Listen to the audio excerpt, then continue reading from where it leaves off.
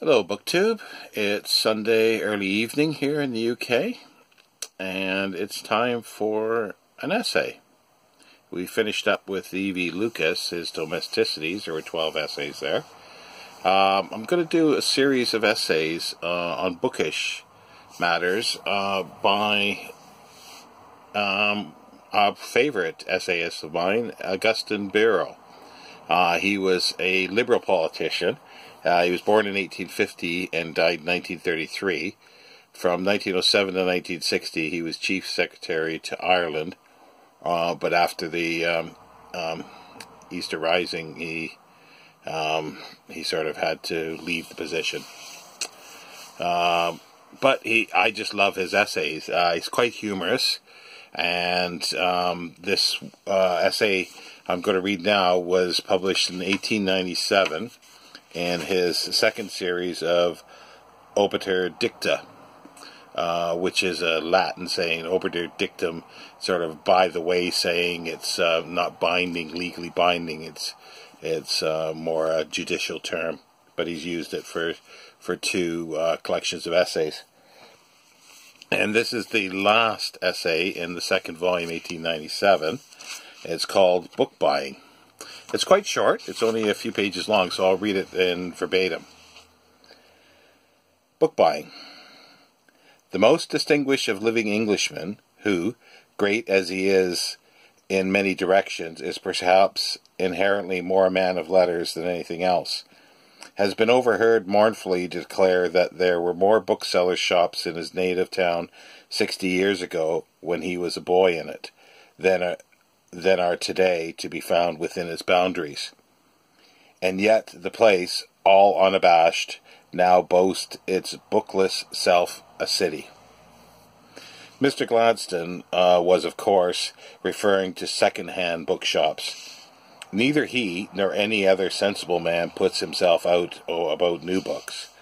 When a new book is published, read an old one, was the advice of a sound, tough, though surly critic. It is one of the boasts of letters to have glorified the term second-hand, which other crafts have soiled to all ignoble use. But why it has been able to do this is obvious. All the best books are necessarily second-hand. The writers of today need not grumble. Let them bide a wee. If their books are worth anything, they too one day will be second-hand. If their books are not worth anything, there are ancient trades still in full operation amongst us, the pastry cooks and the trunk makers, who must have paper. But is there any substance to the plaint that nobody now buys books, meaning thereby second-hand books? The late Mark Pattison, who had 16,000 volumes, and whose lightest word was therefore weight, once stated that he had been informed, and verily believed, that there were men of his own University of Oxford who, being in uncontrolled possession of annual incomes of not less than £500, thought they were doing the thing handsomely if they expended £50 a year upon their libraries. But we are not bound to believe this unless we like. There was a touch of morosity about the late rector of Lincoln, which led him to take gloomy views of men, particularly Oxford men. No doubt arguments a priori may readily be found to support the contention that the habit of book buying is on the decline. I confess to know one or two men, not Oxford men either, but Cambridge men, and the passion of Cambridge for literature is a byword, who, on a plea of being pressed with business or because they were going to a funeral, have passed a bookshop in a strange town without as much as stepping inside just to see whether the fellow had anything. But painful as facts of this sort necessarily are, any damaging inference we might feel disposed to draw from them is dispelled by a comparison of price lists. Compare a bookseller's catalogue of 1862 with one of the present year, and your pessimism is washed away by the tears which unrestrainedly flow as you see the bonds fortunes you have lost. A young book buyer might well turn out upon Primrose Hill and bemoan his youth after comparing old catalogues with new. Nothing but American competition, grumble some old staggers. Well, why not?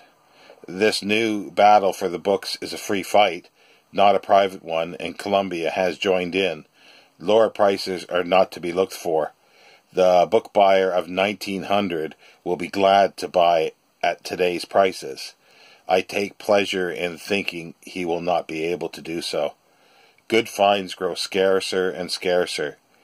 True it is that but a few short weeks ago I picked up, such is the happy phrase most apt to describe what was indeed a street casualty, a copy of the original edition of Endymion, in Keats' poem, O subscriber to Maudie's, not Lord Beaconfield's novel, for the easy equivalent of half a crown, but then that was one of my lucky days.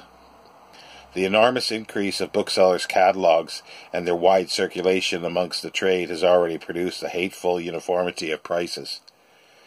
Go where you will, it is all the same to the odd sixpence. Time was when you could map out the country for yourself with some hopefulness of plunder. There were districts where the Elizabethan dramatists were but slenderly protected. A raid into the bonny north country sent you home with cherished with chapbooks and weighted with old pamphlets of curious interest, while the west of England seldom failed to yield a crop of novels. I remember getting a complete set of Bronte books in the original issues at Torquay. I may say for nothing, those days are over. Your country bookseller is, in fact, more likely, such tales does he hear from London auctions, and such catalogues does he receive by every post, exaggerate the value of his wares than to part with them pleasantly, and as a country bookseller should, just to clear my shelves, and give me a bit of room. The only compensation for this is the catalogues themselves. You get them, at least, for nothing, and it cannot be denied that they make mighty prettily reading. These high prices tell their own tale, and force upon us the conviction that there never were so many private libraries in course of growth as they are today. Libraries are not made, they grow. Your first 2,000 volumes present no difficulty, and cost astonishingly little money. Given £400 in 5 years, and an ordinary man can, in the ordinary course, without undue haste or putting any pressure upon his taste, surround himself with this number of books, all in his own language, and thenceforward have at least one place in the world in which it is possible to be happy. But pride is still out of the question. To be proud of having 2,000 books would be absurd. You might as well be proud of having 2 top coats. After your first 2,000, difficulty begins. But until you have 10,000 volumes, the less you say about your library, the better. Then you may begin to speak. This is no doubt a pleasant thing to have It is no doubt a pleasant thing to have a library left you. The present writer will disclaim no such legacy, but hereby undertakes to accept it, however dusty. But good as it is to inherit a library, it is better to collect one. Each volume, then, however lightly a stranger's eye may roam from shelf to shelf, has its own individuality, a history of its own. You remember where you got it, how much you gave for it, and your word may safely be taken for the first of these facts, but not for the second. The man who has a library of his own collection is able to contemplate himself objectively, and is justified in believing in his own existence. No other man but he would have made precisely such a combination as his. Had he been in any single respect different from what he is, his library, as it exists, never would have existed. Therefore, surely he may exclaim, as in the gloaming he contemplates the back of his loved ones, "They are mine, and I am theirs." But the eternal note of sadness will find its way even through the keyhole of the library. You turn some familiar page of Shakespeare, it may be, and his infinite variety, his multitudinous mind, suggests some new thought, and as you are wondering over it, you think of Lucides, your friend who promise yourself the pleasure of having his opinion of your discovery the very next time when by the fire you two help waste a sullen day. Or it is perhaps some quainter, tenderer fancy that engages your solitary attention, something in Sir Philip Sidney or Henry Vaughan. And then you turn to look for Phyllis, ever the best interpreter of love, human or divine. Alas, the printed page grows hazy beneath the filmy eye, as you suddenly remember that Lucides is dead ere his prime, and that the pale cheek of Phyllis will never again be reluminated by the white light of her pure enthusiasm. And then you fall to thinking of the inevitable, and perhaps, in your present mood, not unwelcome hour, when the ancient peace of your old friends will be disturbed, when rude hands will dislodge them from their accustomed nooks and break up their goodly company. Death bursts among them like a shell, and strews them over half the town. They will form new combinations, lighten other man's toils, and soothe another brow. Fool that I was to call anything mine. I just love his humor throughout it, and through the humor there's a lot of truth there. But it's interesting. 1897 it was written, and the book buyer of today can make many, many things of talking about something 50 years ago or 40 years ago as well. It's just uncanny. It's like plus ça change, plus c'est la même chose. The more things change, the more they stay the same. I've got I got a few minutes here. I've got two collected essay volumes of Auguste Birrell. The first two is the Obiter Dicta first series, and then Obiter Dicta second series.